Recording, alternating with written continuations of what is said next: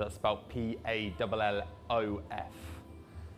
So on this, we want the band set up at about mid-rib when we're in a kneeling position on both knees.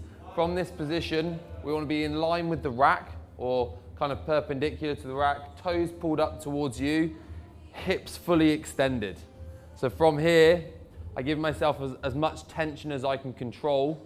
What we're looking for as we press is for my hands to stay directly in the middle of my chest.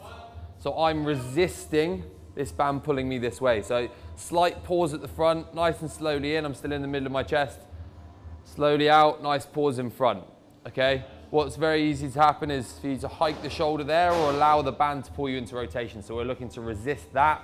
So we do the said amount of reps this way, you turn yourself 180, said amount of reps the other way. To make that slightly more challenging, we can bring the band a bit higher. So in a standing position, again, it's about mid-rib. And we go through exactly the same movement. So this obviously adds a bit more of an element of control because we've got the full body involved now. Feet are just outside hip width. And we're looking for exactly the same thing at the same speed.